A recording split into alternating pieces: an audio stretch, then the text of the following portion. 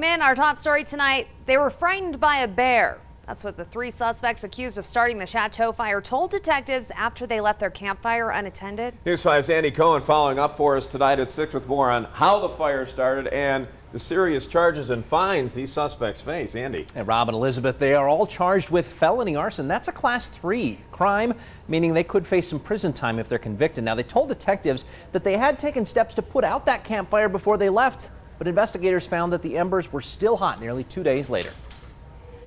Words of thanks line the roads of the High Chateau subdivision in Teller County, but Sheriff Mikesell today is praising residents here for getting out so quickly when the evacuation was ordered. They did a very good job of being ready to go and move at a moment's notice.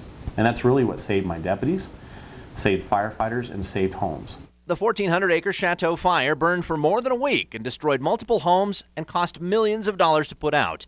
23-year-old David Renfro, 19-year-old Keegan Owens, and an unnamed 17-year-old were arrested for starting the fire.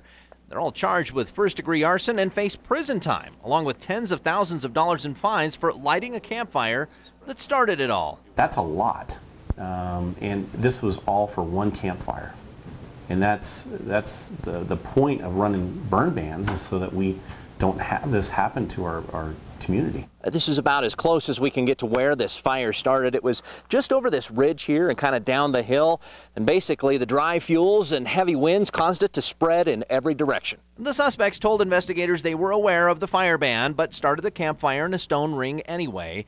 They were planning to camp overnight but decided to return to Colorado Springs after an encounter with a bear. They thought that the water and dirt they put on the campfire safely put it out, but those embers were still hot 2 days later. Anything that can create a spark or that can create an ignition point, just because of the way our grasses are and our trees right now, we're trying to protect from those things. That's why we're staying in a stage 3 fire ban.